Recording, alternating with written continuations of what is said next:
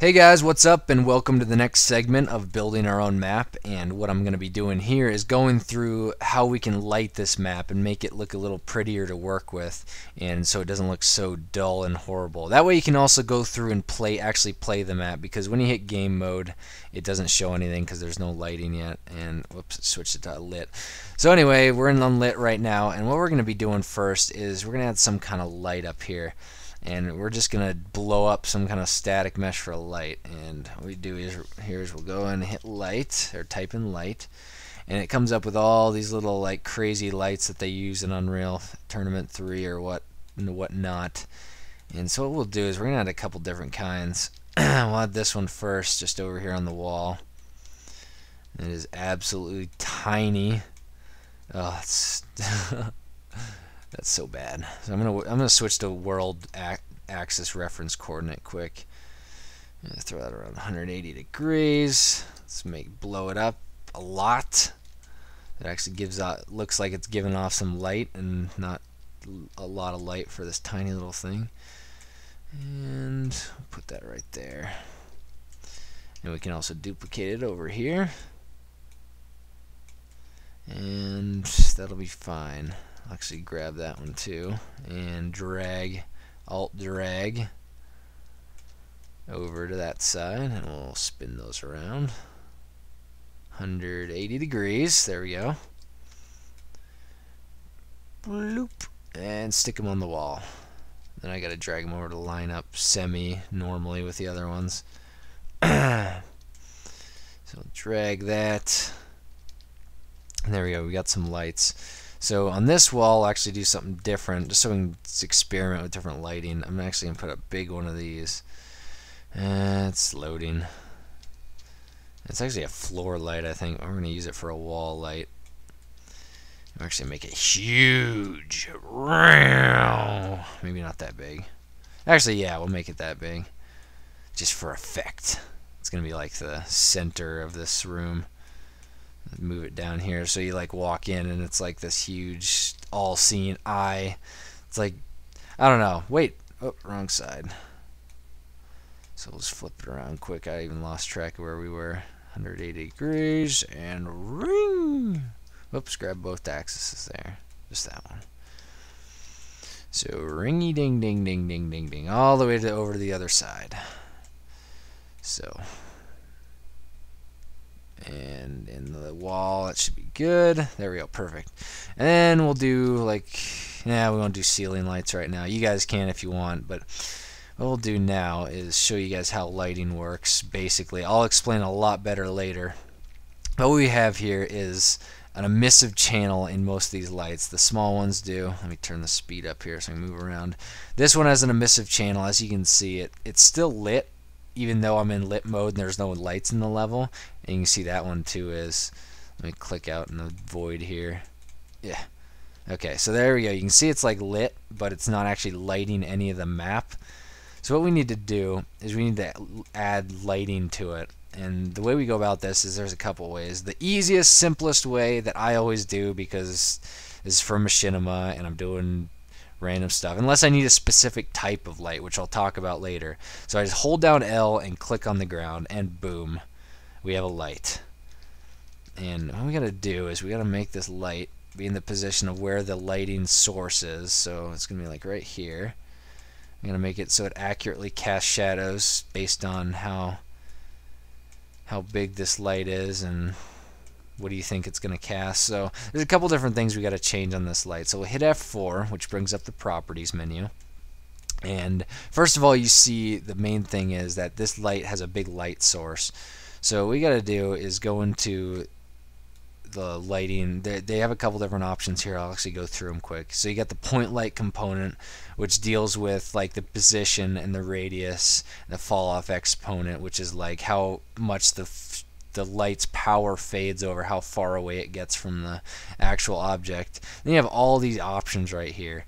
There's just a ton of them. Most of them, these lighting channels, we won't worry about that right now. But most of the time you want to have cast static shadows. All this stuff will be enabled just fine. So what we're going to do first is we're going to change the brightness to about 4. So that'll just kind of show you how powerful it is. And then change the radius to about 600. Whoops, not 600, 6,000, sorry. No, 4,000. There we go. So that's pretty much what that light would cast. It's actually giving you a preview right now of what it does. It's actually going to cast a lot more light because it takes light mass into account. And that is how much light is going to be bouncing off these surfaces and lighting up the other sides of the room. Because if you light a candle in the dark and set it on the ground, it doesn't like stop there. It kind of lights up a couple other surfaces depending on how like much it reflects off of stuff. So what you got to do now is we got the brightness up. We're going to change the light color to match it, which it already is, so it's pretty easy. Maybe a little bit blue. Just give it a little bit blue on the color wheel. That should be good. So it's like a bluish white light. And what we can do now is we're going to close out of this, and as you can see, it's kind of giving you a preview of what it's gonna light up. It'll actually do a lot more than that. And before we rebuild the lighting, we're gonna go up to these ones and turn the lighting off quick. And remember, just hold L and click where you want the light, and it's gonna show up. So we'll go back to lit mode quick. So put this one like right, not inside of it. You can't put it inside of it because it'll just cast a weird shadow. Actually, you know what? That's a good thing. I didn't know you could do that. Nice, because it's probably like the texture on the light bulb. So what we'll do now is for these ones, we got to give them a little more. So we'll just say 2,000. And we got to change the light color to a more yellowish kind of color. There we go. Okay, there we go. So we got our light in that one. And you can actually alt drag lights like any other thing. Just drag it over to this other one. Put it inside there, and we'll just grab that one too. And alt drag over to these ones. I think that shows that I didn't have those lined up very well. Wonderful. So there we go. We got all the lighting, all the basic lights placed in the map. And the next step now, before we can actually see it in game, like when we click right play from here, loads it up, we see nothing because it gives us the little error message in the top right, the top left, that says lighting needs to be rebuilt. So what we're going to do is we're going to go up and hit the lighting button. We can either do that or hit the build all, which we'll do because it'll build the path and cover nodes. So we'll hit build all quick.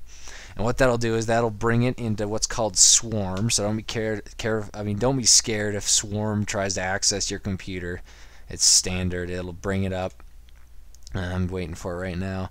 So it builds what are called light maps on the scene. And these light maps are built-in shadows that are pre-calculated so your map can run a lot better. And I don't know how long this is going to take. What do I have it on? Okay, it's still in preview. Shouldn't take too long. So what that's doing is just calculating. It shoots out everything and like calculates the shadows and stuff. I'll talk about dynamic lighting a lot later, and that's usually for like skeletal meshes and stuff, so I wouldn't worry about that now. So this is all you need to do. Just build the lighting. Just hit build all, and it'll open up Swarm and run the light mass, and we'll just wait for this to finish quick. And come on. It's almost done. 98.82. It's calculating a few more things, and it should be running. So it opens up Swarm, there we go, and then it's encoding the light maps, and there we go. And don't ever worry about these messages, especially for Machinima. It's not a big deal. Just close out of those. And as you can see right now, we got all these lights that have just been placed in the level that light up. That actually worked out a lot better than I thought it would. See, that one's illuminating all that, and those ones are up there, and you can see the different colors, and that actually turned out really good. I didn't think it worked that well the first time. So yeah, that's pretty much it for the basic lighting. If you want to add more lighting meshes, just remember to hit L and then click down, and you'll make a new light. which I did right there. You can't see it though because it's in game mode. So, and always remember though, one thing, I'll talk about this later more, but whenever you're working with lighting, whenever you move a static mesh after you've rebuilt the lighting, it's going to need rebuilt again. Every time you move a light that you've rebuilt already, it's going to need rebuilt again. So it's usually wise not to build lighting until very last and just work in unlit mode. So remember that. It's very important. Just be careful, because if you rebuild lighting, you wait like an hour on this huge map, and then you go in and accidentally bump a static mesh, you have to rebuild again. It's kind of dumb. Actually, with one static mesh, I don't think it's a big deal. Right there, I just placed another light, so it's said it needs rebuilt again. So I wouldn't worry about it too much, though. So that's pretty much basic lighting. Now we're going to go through, I'm actually going to go through off this tutorial and add a bunch of random static meshes to fill up the room. You guys can do the same, add whatever you want that you can find in the content browser. Just go to static meshes and just run through them all, just add stuff, make it look cool. And when we get back, we're going to, that's pretty much it for building the map, and what we'll do then is setting up the map for filming and getting the actors in and ready to go. So stay tuned. I know I'm not covering too much right now, but what you can do later is just come back and reference this after I've talked about a lot of specific things. And so yeah, thanks for joining, and I will see you next episode or next tutorial, whatever they're called. I don't know.